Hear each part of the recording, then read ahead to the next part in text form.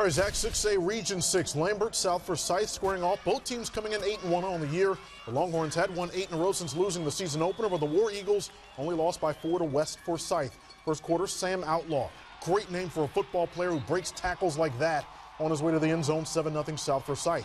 Second quarter now, War Eagles quarterback Davis Shanley looks for Jalen Pearson in the corner of the end zone. That's money. That's a touchdown. South Forsyth has also held 7 of its 10 opponents under 10 points. 31-6 is your final.